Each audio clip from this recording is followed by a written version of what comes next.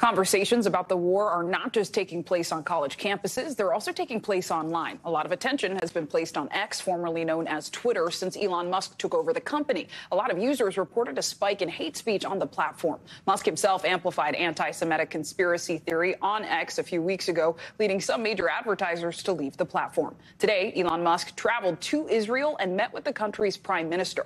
Musk and Netanyahu visited the community that was attacked by Hamas on October 7th. NBC News correspondent Jacob Ward joins me now. So, Jake, first off, what was the point of this trip ultimately? Is this about business, or is it almost an apology tour for the many challenges Musk has faced?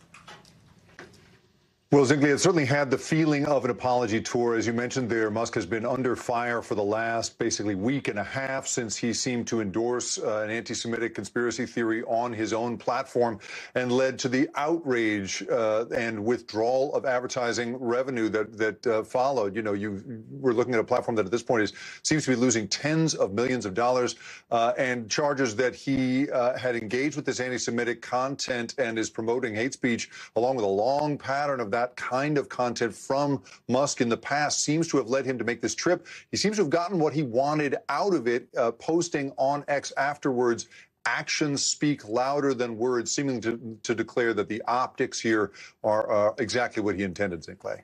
And Jake, what about the optics for Israel or Netanyahu? Do they gain anything from his visit?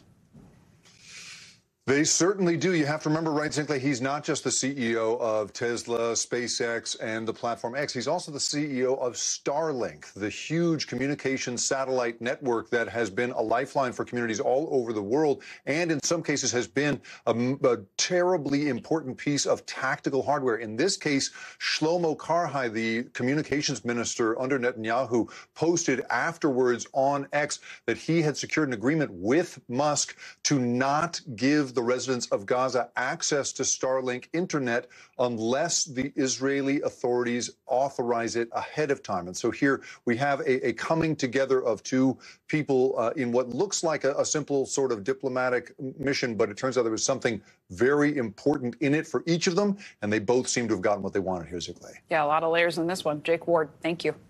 Thanks for watching. Stay updated about breaking news and top stories on the NBC News app or follow us on social media.